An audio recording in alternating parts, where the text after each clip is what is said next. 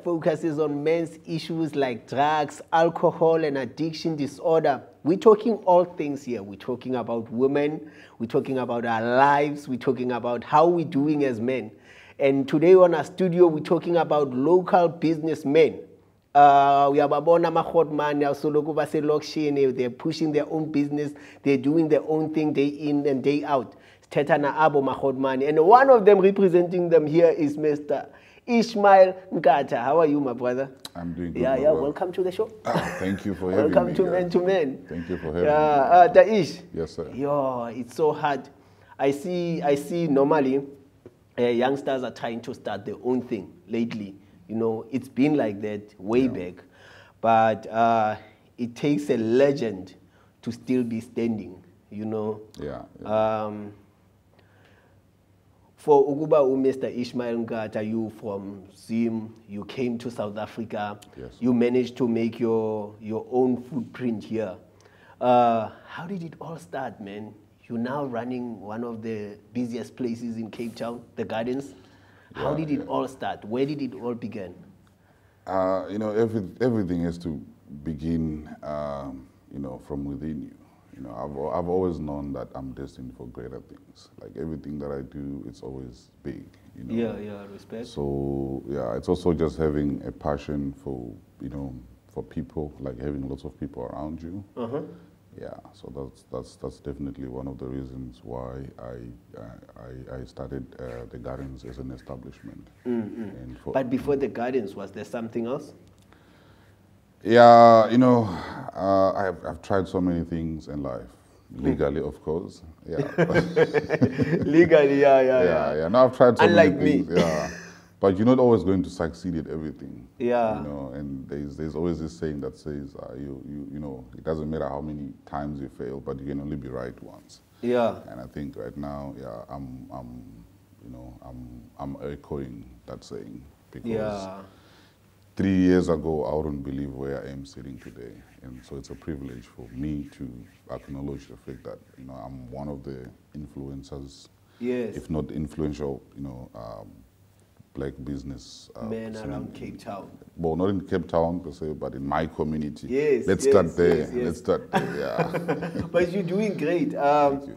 So with your business now, you pushing, your establishment looks, it's flourishing. Yeah, I get at the Gardens and I see you busy with so many different projects, including running shows, promoting young men that are giving them space, you know. What are the challenges in such an establishment and on this type of business that you're in now? Well, the challenge is always at the beginning because, you know, there's no income that is coming to sustain the vision that we're pushing, because most of it is always like, you know, you sponsoring the people that are coming to you with like, hey, Mr. Ish, I've got, you know, such and such, you know, I want to do this and that. Like, for instance, you know, that we've shot how many seasons for the Slick. Yeah, the Slick show, I remember. Show. The Gardens did that, Yeah, so the Gardens did that, and then we also did another documentary with the project that we were doing during lockdown, which was the food scheme. I remember the project, we did that one, Look, so how do you choose the projects you wanna work with? Because at the end of the day, you don't wanna compromise yourself as a businessman and as a person that people in your community look up to. How do you choose? No, this is the project that I wanna work with. Okay, me, I always choose projects that touches a community. Yeah, because I feel like I'm the, you know, one of the main pillars of pretty much Jos Lovo, if I can put it that way, or just a 7441 as a community. Yes. So I've got a lot of youngsters that come to me, and they always look up to me for, you know, for hope in whatever dreams they want to do, and mostly like on the entertainment side of things. Yes. Correct, Yeah, no, now let's take it home. Yeah. Let's bring it back to Men to Men. Daish, yes, sir. You are one sober-minded person I've ever seen, you know. Yeah. Being in your shoes, it will probably choke me, because you do this soberly, where I feel like I'd be drunk right now. You need to take a drink to do it. Yeah. Yeah, I've seen the type of pressure that you work under, the type of people that you work with, and you somehow just so calm and collected about things, and you get the job done soberly.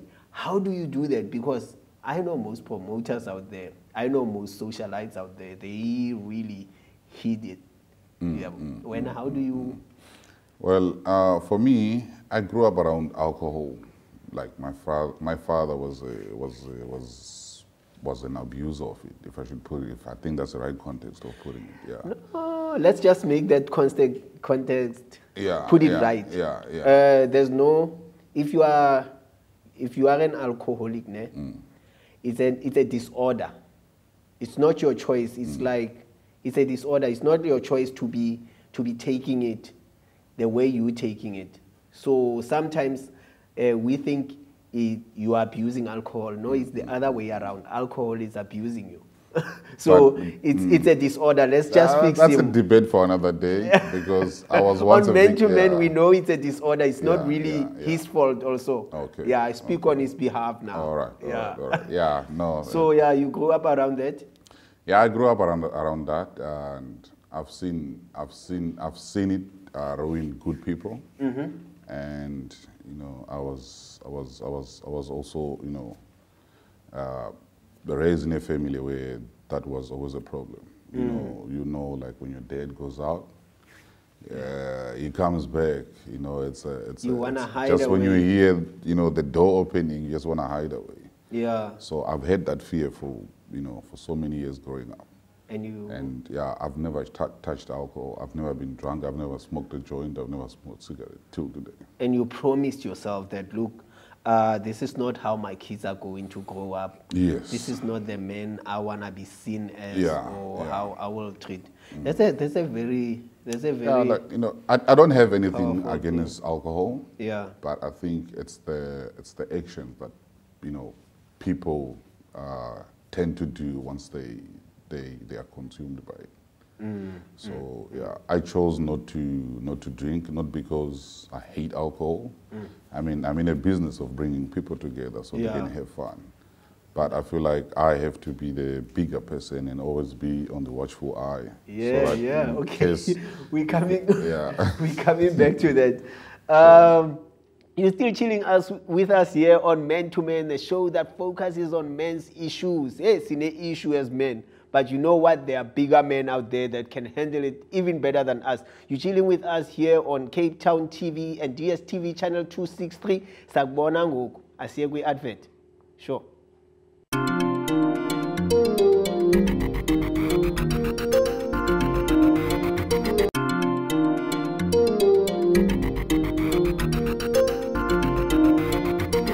Welcome back to Men, a show that focuses on men's issues. Sisahleli apha no Mr. Ishmael Nkata, a pillar of hope with communities like 7441, Slovo, and the nearby places.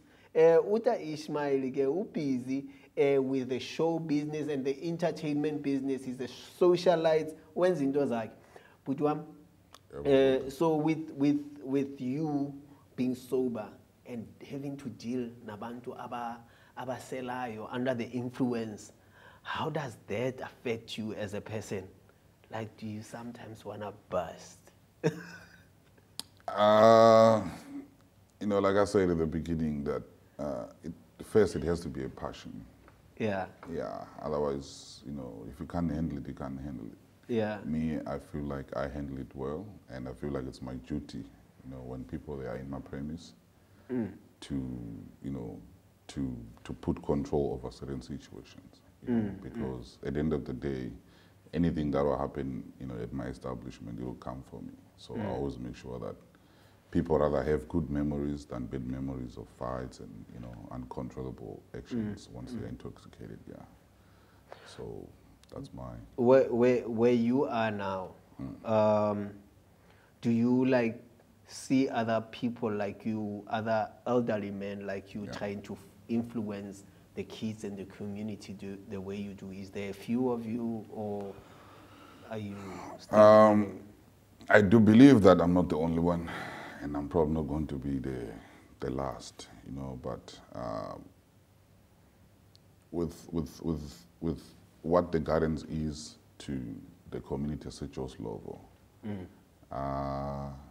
I feel like I'm the only one who is doing what I'm doing, because it's something that is new. You know, we've never had like an entertainment place in Jos Lovo. So there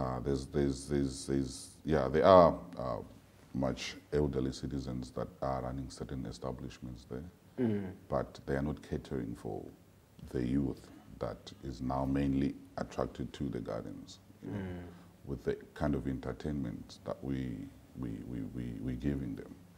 So hence, every time whenever we have a show, it's always fully packed. Yeah, we just had a last episode this past weekend whereby it was, you know, it was well marketed, and the turnout was great. Yeah. Wow. So now the type of artist and the people that you work with, how do you make sure that some of them do use alcohol and drugs and stuff like that? I wouldn't say all of them, but how do you make sure that they keep to the mandate or what needs to be happen? You know, because sometimes when we do stuff, we never show up. How do you make sure that people keep up to the mandate? Yeah, well, fortunately, I've never had a situation whereby you book an artist or a DJ and they don't turn up because maybe, you know, for whatever other commitments, you know. But I've always been privileged to, you know, to, like, if ever I put out a poster and say such and such is coming, they always come. And I think, that is the main reason why we are excelling at our you know, at the project that we're doing. Yeah. So if ever we say Nadia Nakai is coming, so for most people it's like, hey, Nadia Nakai in Jos Lovo, that's a lie. But we've been there. We brought Nadia Nakai. Yes. You know. So if you look at Jos Lovo as a whole, or rather 7441, so now I'm talking about Danun and all the other surrounding townships, you know. The only place that brings celebrities is the gardens, and that's something that I built from the ground. Amen. So right now, I know now people, they believe, like every time, you know, or if ever I say DJ Tira is coming, they don't have to, you know, to questions like, is it true or is it lie? Because they've seen, because that's what you were. Exactly, In your life, have you, besides your home, have you ever experienced somebody that is struggling with drugs and alcohol, and they mainly trying to get out, and how did you try to help them? Well, apart from my father, obviously we can't talk about that, you know, because that's in the past. But I think like right now, I'm surrounded mostly with the, you know, the young guys that are struggling with that. And you know, it's very sad actually to see what this thing is doing to the young people out there. You know, and I would take it mostly it's because of the pressure, you know, the pressure that they get, and obviously for most people they have to process it under a certain substance. Because sometimes when you are expected to step up, you get a certain pressure that will need you to actually level up to who you said you were. No, I hear you, Taish. So with the gardens now, where do you see the gardens' future in the next 10 years or so? The next 10 years, that's like taking it far. I think in the next coming months, pretty much, in the next coming months, we expecting big things. You know, we expecting to uplift our community. and we are expecting, a great experience of the summer. I mean, a great summer experience once we hope that this third wave, it doesn't carry up to that much. Yeah. And then that this whole pandemic that is affecting the world as we know it today has been a thing of the past. But, in the meantime, we just do like what is regulated by the government, obviously, with all the COVID protocols followed properly. Yeah. What else are you catering for? Are you only catering for shows in a entertainment business, or is there other things that are there that you're doing? Do you cater for kids' birthdays? Do you cater for people's birthdays? Can they come there? Can we rock up there and have our birthdays? Ngamanzi? Yeah, right now the main challenging part is that I'm still, what do you call it? Like there's certain documentations that allows me to be doing certain things, carry out certain businesses there. So those are the ones that I'm still pursuing.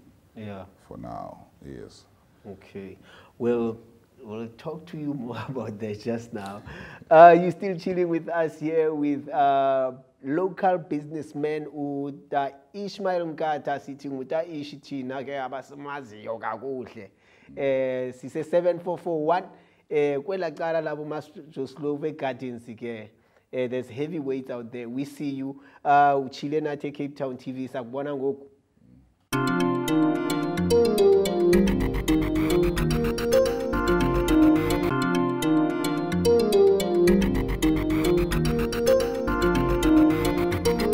Welcome back to Men, a show that focuses on men's issues. Sahleli no Mr. Ishmael Nkata up.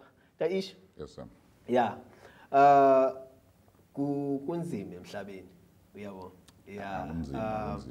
From where you've been to where you are, I'm very impressed with you. I'm inspired by you. There's another factor that's happening in a community that we cannot ignore. Yes, gender-based violence. What's your take on that?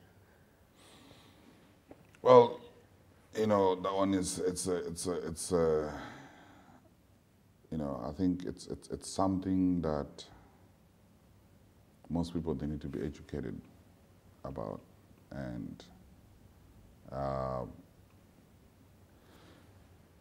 firstly, like rather the victims that fall under these circumstances, it's not a good thing for someone to go through such a discrimination, if not an abuse, either verbally or physically, from a certain being because of maybe how you look.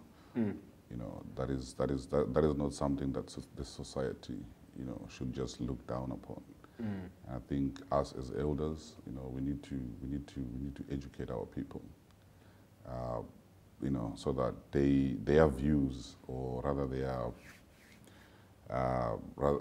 their views, or their knowledge about that subject, is well informed, and because we're not going to take out everything that makes people, behave in a certain way once they've, taken it, either it being drugs or alcohol, and then they end up, beating their spouses or their children or their what, that is.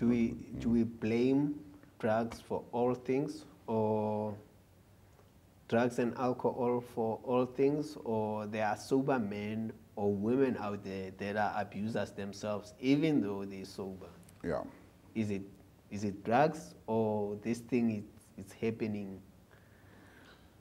It's happening. It's happening either through drugs or through alcoholism or through sober-minded. Yeah, the abuse is abuse. It doesn't matter how we just it have comes to respect each other. Yes. Yeah.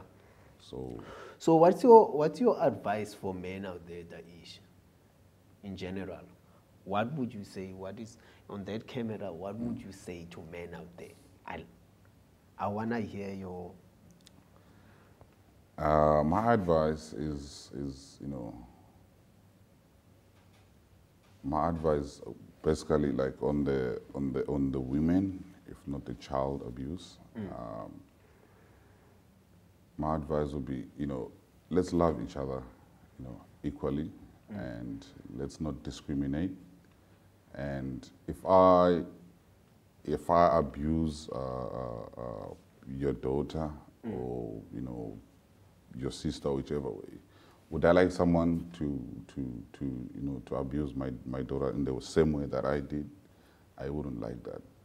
So I think let's love one another, pretty much. Yeah. Yeah, that's true, Taish.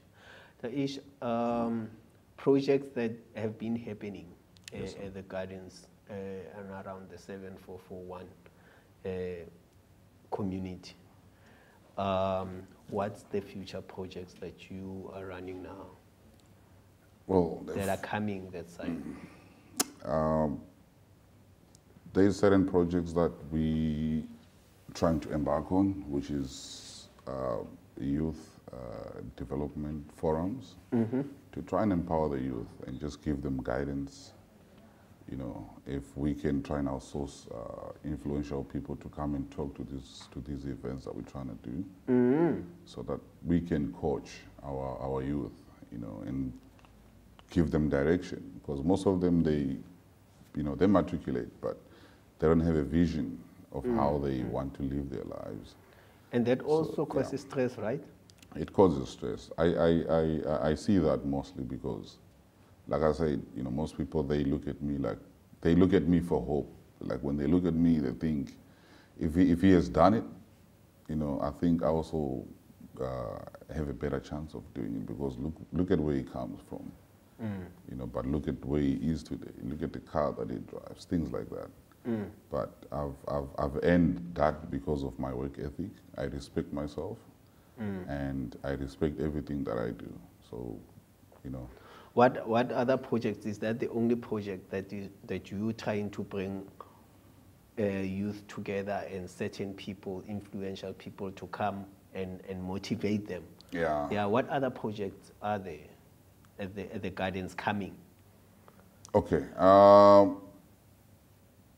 Apart from the entertainment side, it's even the entertainment. What's coming at the gardens? Okay. This month we've got a birthday party for one of our DJs that we always work with. Okay. So that's happening on the 26th of June.